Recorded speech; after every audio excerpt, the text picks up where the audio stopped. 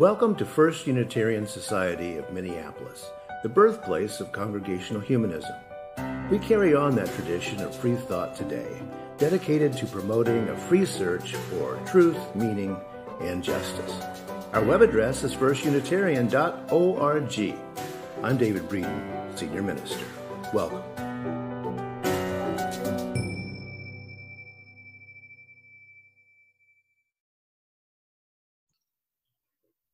Good morning.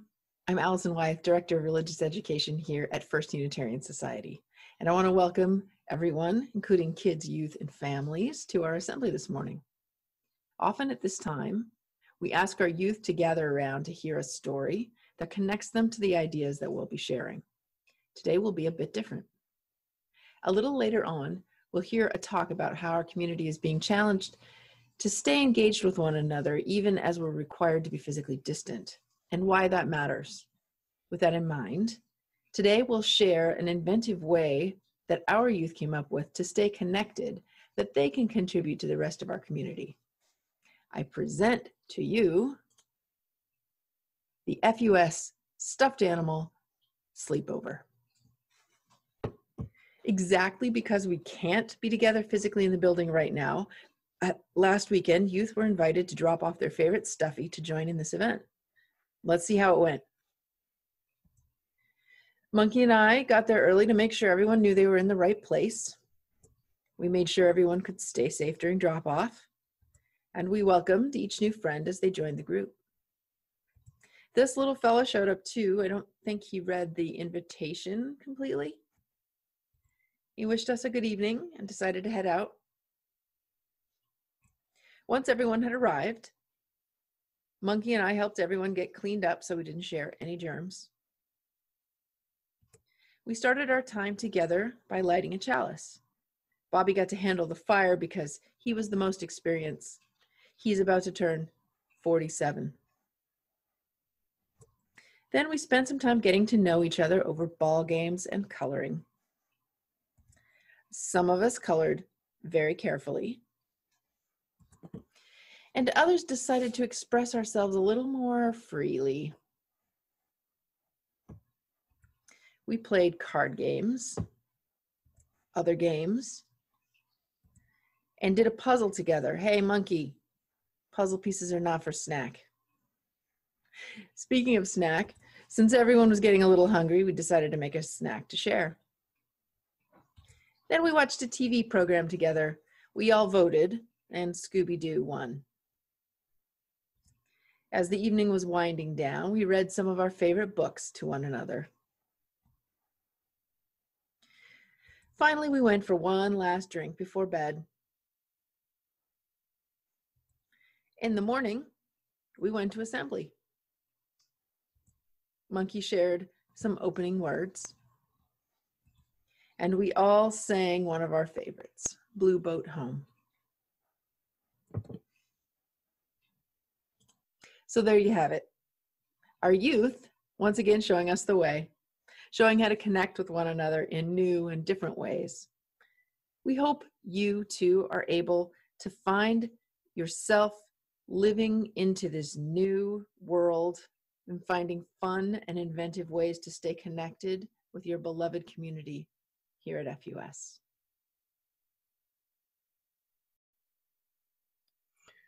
Thanks a lot, Allison and Monkey. Welcome to our online assembly for First Unitarian Society of Minneapolis. I'm David Breeden. I'm the Senior Minister, and with me today is Allison Wyeth, our Director of Religious Education. Also, Barb Brooks, our Director of Music, with a couple of wonderful piano songs, and a couple of friends of FUS, Peter Mayer and Anthony Cruz. First Unitarian Society of Minneapolis is a member congregation of the Unitarian Universalist Association of Congregations, and we are the birthplace of Congregational Humanism. We continue to be an intentionally and radically inclusive congregational community dedicating to promoting a brave and free search for purpose and meaning and justice. Our theme for the summer of 2020 is Season of Change, and today I want to consider how gatherings of free thinkers may look in the future. Yeah, our building is closed for the foreseeable future, but our hearts remain open and we are meeting online. Please be sure to read the Friday email each week to keep up with what's happening at FUS. Yeah, it's a little harder these days, but we are staying in touch by electronic means. If you're not on our email list, you can sign up. Go to firstunitarian.org, look at the bottom of the page, and sign up for our Friday email and some other emails as well. Thank you very much for joining us today. This year's State Fair is canceled. That's why we're offering Deep Fried Talent on a Stick, a State Fair themed talent show starring the people of FUS. Have you decided what you're going to perform? So far, we've got a clarinet, a harp, and at least 2 fiddles. We've got poetry, song, and even a dance number. In between performances, you'll see photos of arts and crafts, culinary feats, and agricultural accomplishments. And everybody gets a blue ribbon. Join us for Deep Fried Talent, Saturday, August 29th from 7 to 8:30 p.m. on Zoom. Email Reverend Jim to register and learn more, and we'll see you at the get-together.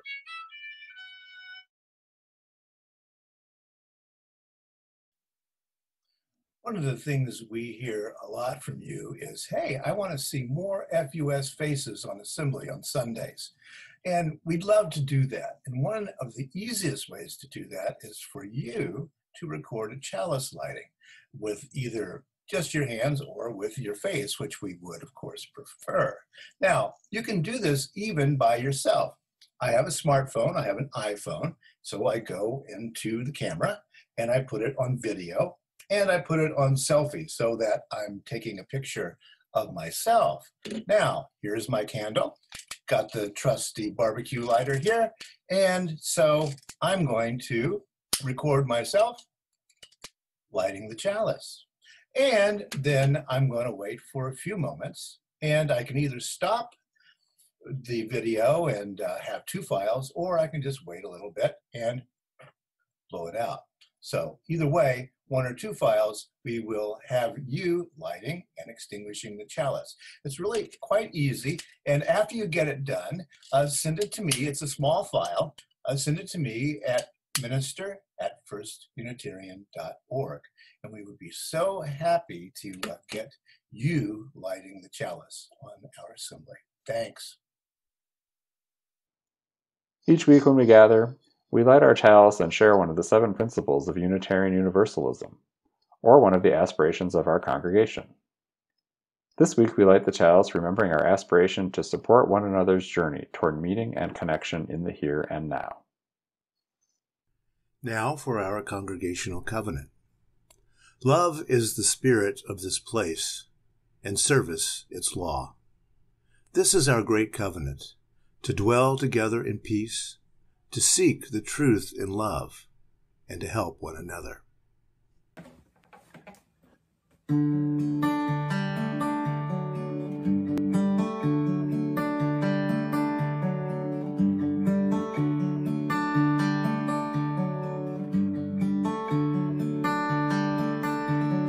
Wise Ben, Franklin, brave Harriet, Tubman, honest Abe, Lincoln, where have you been? Great lady, liberty, are you lost at sea? Sweet Jesus, the golden rule, America, where are you? Where's the light upon the hill? The light of reason, goodwill. Where's the lamp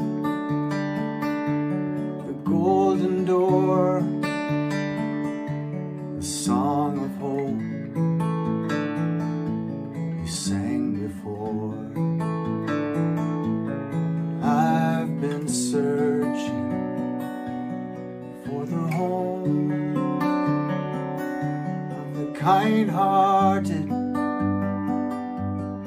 hero fights for justice for all. Where have you gone?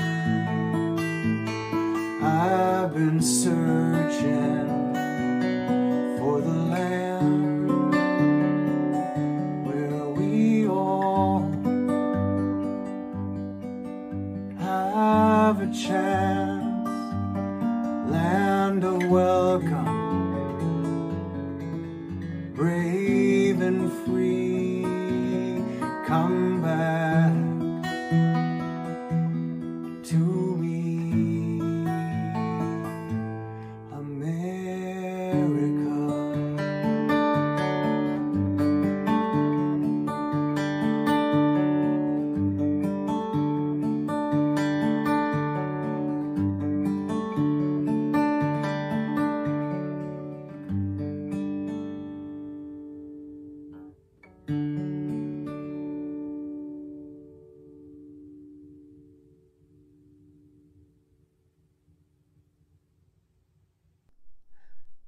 Each week when we gather, whether in person or online, we take a few minutes to reflect on the joys, sorrows, and milestones of the human experience. We do this so that we stay in touch with our own humanity. We do this to remind ourselves of the value of a moment of stillness. And we do this so that no one among us is alone, either in celebrating joy or in facing the burdens of life. This morning we pause to acknowledge the deep grief that can come with living in a time of tremendous loss and uncertainty. Loss of human connection and gathering, loss of income or shelter or health, loss of loved ones and the opportunity to grieve and remember them in the embrace of community. Many of us are living with a complicated grief, a grief mixed with anger over the human choices that have brought us to this point. And there's a level of uncertainty that can make daily life seem like a tunnel with little to no sign of light at the end. As we acknowledge the grave difficulties and hard decisions of these times, may we think of all of those who are working toward creating the beloved community, those dedicating their lives to compassion, service, and justice. And may we remember that just as human beings had the power to create today's problems, so too do we humans have the power to bring about a better world and better days. We will now enter into a moment of silent reflection.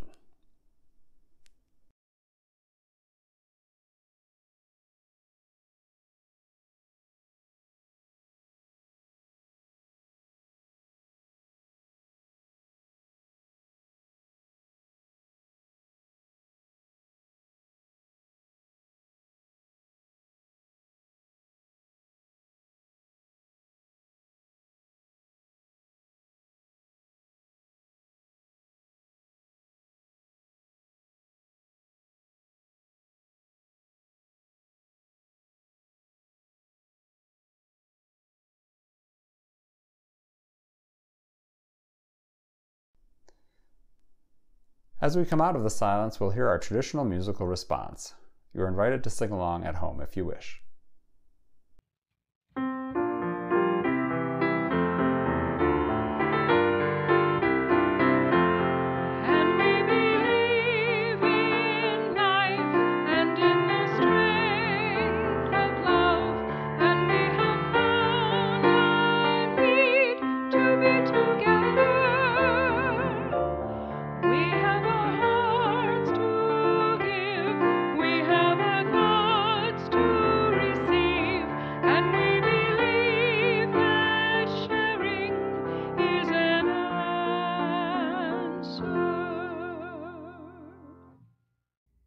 The 20th century Czech social scientist Karl Deutsch defined a nation as a group of people united by a mistaken view of the past and a hatred of their neighbors.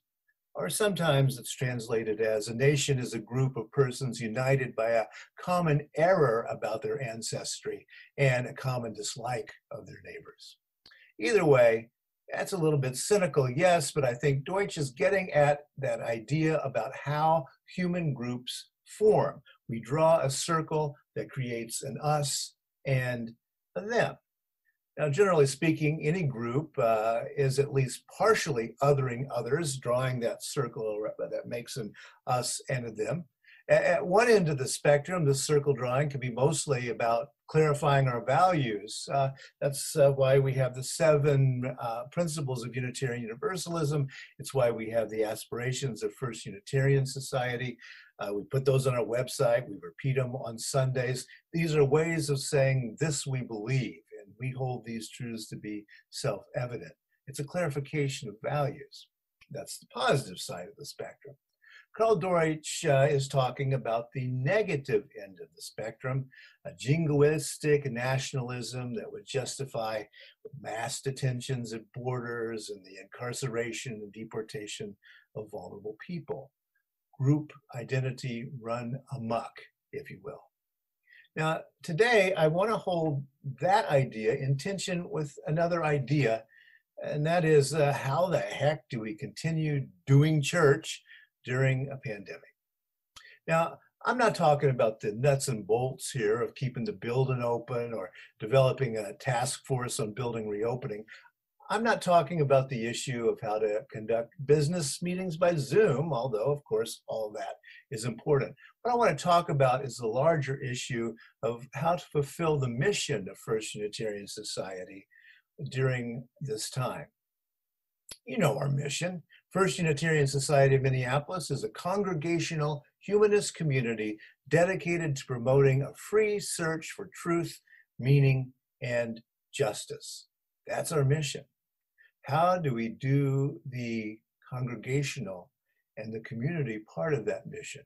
And how do we promote that free search for truth and meaning and justice during this time? Because that's what we're called to do, isn't it? To create a community promoting a free search for truth, meaning, and justice, even in times of pandemic. Now, while we were talking the other day, Rev Kelly happened to use an old cliche phrase, plowing new ground. Now, I'm unsure what it means to most people who use that phrase, plowing new ground, but I've plowed new ground and it's not easy. Which is to say, yes, in this COVID-19 pandemic, we're all plowing new ground. Now, to start, you have to realize that new ground has a very specific meaning to farmers. Plowing new ground isn't about merely plowing in a field that you haven't plowed in before. New ground is land that has recently been cleared of trees. It's ground that's sometimes never been plowed before or hasn't been plowed for a very long time.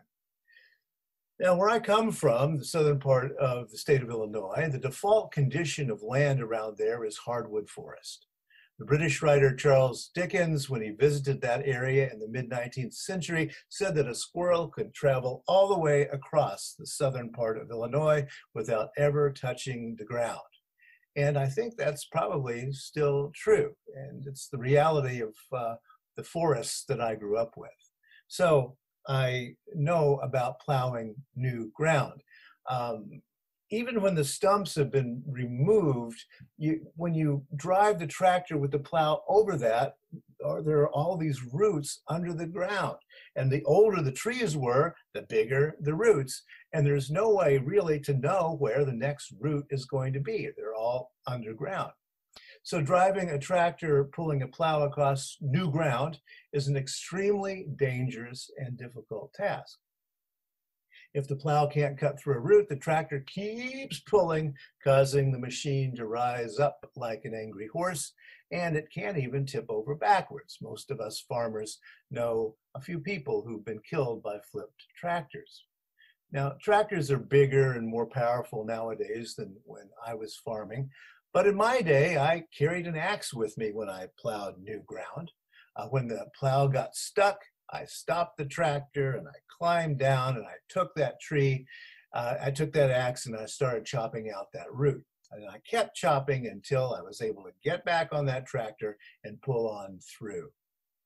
Now, all this is to say that plowing new ground is a very apt metaphor for navigating our current situation. we don't know where the next route is. We don't know how thick it is. Going along full throttle, pedal to the metal, is an extreme risk nowadays. It feels great to hit the gas after you've been stalled for a while and chopping with that axe, but the potential risk is extreme and the consequences are dire. We have been watching that unfold in real time with the school openings that have been happening recently. We are all plowing new ground at the moment.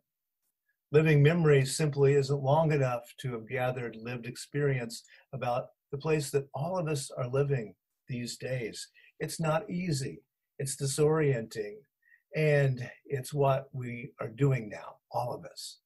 And we kind of need to cut each other some slack about that. So here's some advice from an old farmer who has plowed a good bit of new ground in my life and lived through it to tell the tale. I'd say, one, be patient. Also accept the challenge and the dangers realistically for the challenges and dangers that they are. Don't just say, pshaw, they're not that dangerous. And chop with an axe as long as you have to cut through that root. You can't do half measures and get the job done. And remember this, I think dogged patience and persistence, well, those are slow things, but they do get the job done eventually. So all that metaphor said, how do we do it? Now, I'm going to read a poem in a little bit, but first off, I want to talk with Anthony Cruz, a friend of FUS, who's also a candidate for UU ministry.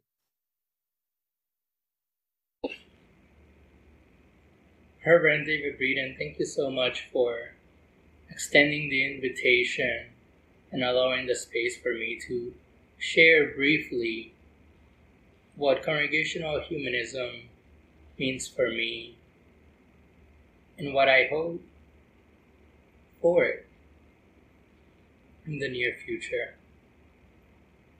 And I guess that if I would need to define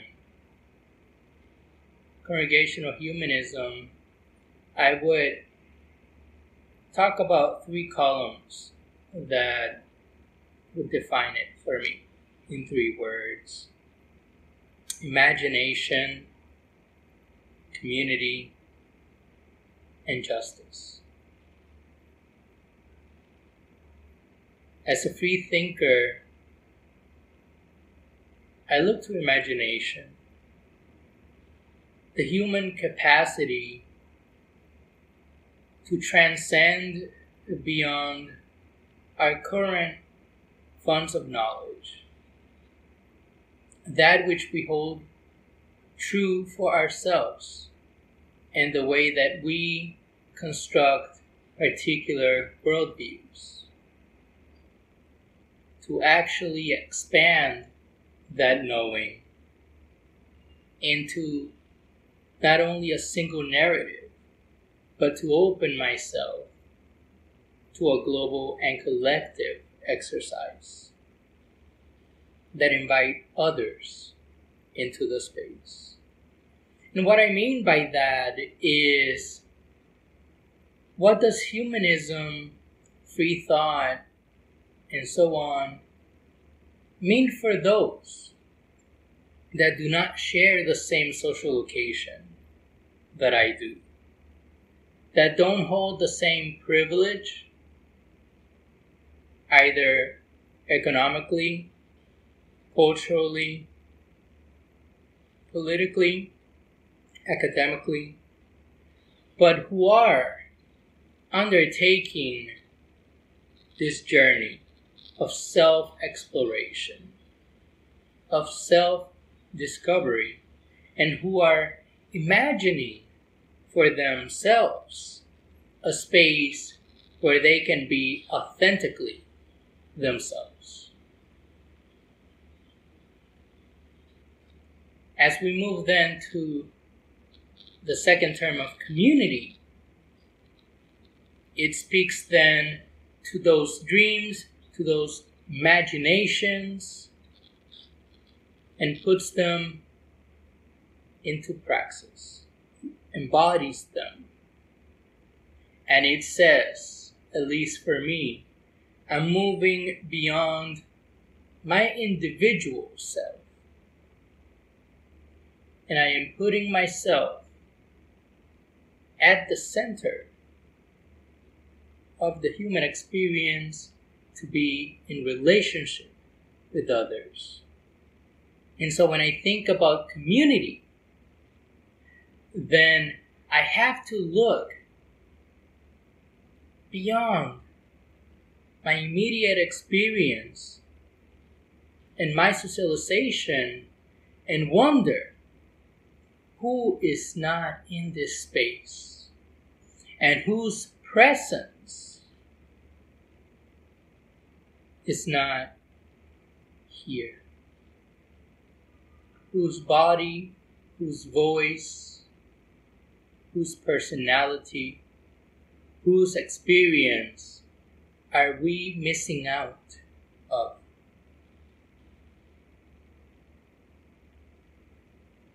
And so being in community talks about accountability of the inner work that I am doing, that I am pursuing, expanding it to the work that we should be doing together, the construction of values, principles, and ethical living, and then calls us forth into justice. Acts of liberation that seek to break away the labels, ideologies, and life stances of oppression within our society,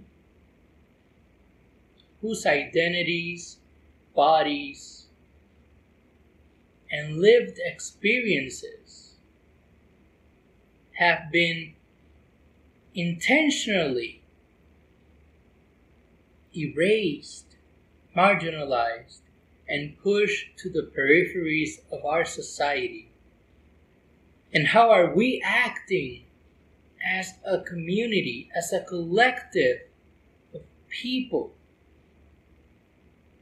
to make sure that others, even those that don't think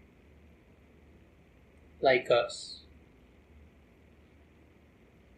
have the same access to equity, equality, and a quality of life that raises up human dignity and human worth.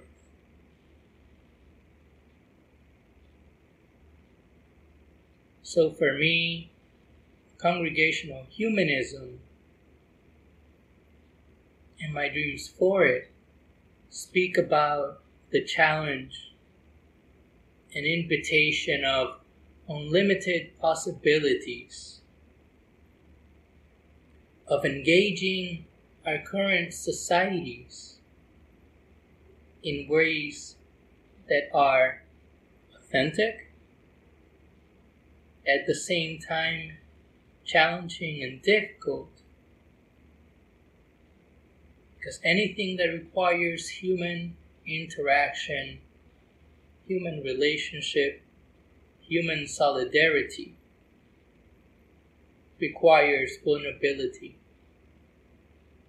requires that I myself recognize that I have a lot of work to do, that I should be aware, for example, of my male privilege, and how sometimes through my acts, through my words, through my actions, I am pushing to the side and marginalizing women, maybe an identity within the LGBTQIA+, and maybe those that don't think, act, or live like I do. So to sum it up, congregational humanism definitely is a bold invitation to engage in dialogue from a global perspective that aims to decolonize one narrative, and is an invitation to try to live the human experience, the human search for truth and meaning in unapologetic ways. Thank you. A bit of a poem by the poet Russell Edson, who's considered one of the great practitioners of the prose poem. It's called One Lonely Afternoon. Since the fern can't go to the sink for a drink of water, I graciously submit myself to the task, bringing 2 glasses from the sink. And so we sit, the fern and I, sipping water together. I don't mind sipping water with the fern, even though, had I my druthers, I'd be speeding through the air for Stockholm, sipping a Bloody Mary with a wedge of lime. And so we sit one lonely afternoon, sipping water together, the fern looking out of its fronds, and I looking out of mine. I think that kind of summarizes what most of us are feeling during this pandemic time. The pandemic and the consequent shutdown of churches and temples and mosques has reignited that debate about the future of congregations in the United States. Now, my crystal ball works only in fits and starts, but I expect both an acceleration and decline of overall church attendance and a decline of those claiming any religious tradition as their own. In other words, my crystal ball predicts that congregations, just like workplaces and schools, will never be the same. First Unitarian Society won't ever be the same again either. But how will it be? How do we answer the call of our mission in the world? Well, anthropologists, primatologists, psychologists, biologists, and many other kinds of experts claim that the human religious/spiritual impulse has a lot to do with our evolutionary advantage and our group solidarity. And congregations waiting to reopen to practice those age-old evolutionary impulses will, I suspect, be very unlikely to reclaim the full tribe again. That's in the past. But if I'm reading let's call them tea leaves this time, if I'm reading the tea leaves correctly, the human impulse toward religion/spirituality will be as active as ever. It'll just be directed in a different direction. It's merely that the old structures aren't going to be the first choice anymore, I suspect. Times have changed. Times have changed due to a wrenching dislocation of our world, and that world will never be the same again. For example, have you seen the research indicating that most Americans are more likely to believe information they receive on social media than from their physician? How are we going to continue navigating in a world in which social media is the arbiter of truth for most people? It's going to be a strange world, and it kind of already is. The key to finding the future lies in examining, I think, that religious/spiritual function of human beings and the distinction between them. Traditional congregations have been in the religion and the congregating business for a long time, but they only got into that spiritual business when the market kind of demanded it. Now, my crystal ball says that congregations that will survive and thrive will combine a bricks and mortar congregation with online programming. And eventually, we at FUS, I suspect, will have both the bricks and mortar and the online presence almost all the time. Because how many people have called me up and said, you know what, I love assembly in my pajamas. This is the way to do it. And I think that number is going to continue to grow. Now, another important aspect will be the firm understanding among congregational leadership concerning what spiritual even means. How are we going to do that? To tip you off to my point, no, I don't think there's any difference between the spiritual needs of an atheist and a theist. Those are the same kinds of needs, even if you don't call it spiritual. That is a human psychological aspect that is the same, no matter how you want to define it. A researcher in the evolutionary origins of adaptive human community, Professor John T. Moore, published an article with this title. Are you ready? Multicultural and idiosyncratic considerations for measuring the relationship between religious and secular forms of spirituality with positive global mental health, end quote. And you know, with a title that long, the guy is actually looking at the facts. And he defines spirituality like this, quote, a personalized, subjective commitment to one's values of connection with self, others, nature, and the transcendent. I'll repeat that again.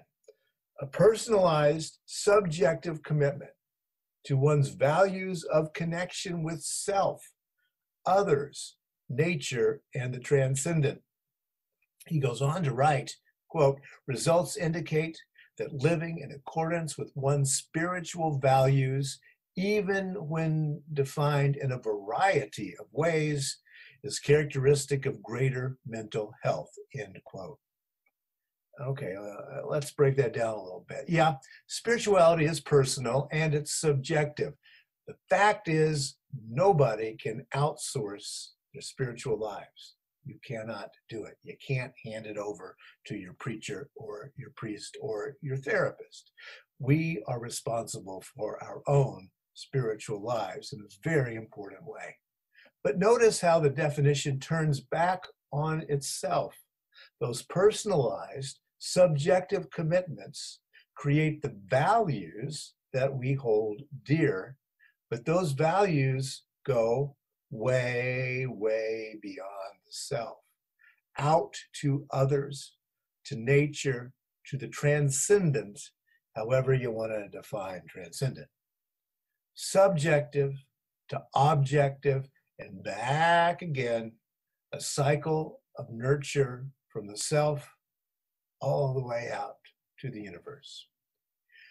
And you know, our tradition contains those old folks called the transcendentalists who figured out how to do that a long time ago. We have a tradition that understands the subjective spiritual and the cosmos embracing spiritual. Now, with that definition in mind, let's think back to the FUS mission. Notice that our promoting a free search for truth, meaning, and justice fits into this contemporary understanding of spirituality just fine. We are here for mutual support, not only in our subjective spiritual health ways, but in our objective support and nurture for ourselves, each other, and the cosmos. We are here to join together in a conversation about how to help us all. Conversation about the subjective values that we hold, and also about how we can objectify our values through our work in social justice. As Carl Sagan put it, quote, everything amazing about the universe is inside you, and the two are inseparable, end quote. Universe, you, there's no circle that holds an us and them in that case. Now, some of you have seen on social media the picture of Polly Peterson and Rev Jim out protesting in the street in front of the downtown post office. You know, that I think objectifies exactly where we're going in the world. You know, Rev Jim and Polly, they didn't talk about theism, atheism, or even the meaning of life. They both knew there was something that needed to be done, and they got out there in the street and did it. That's the future. That's how we can be a congregation together. Yeah, we can talk about gods and no gods and all of that stuff. But finally, we have to objectify what means most to us in some kind of way that serves the greater purpose.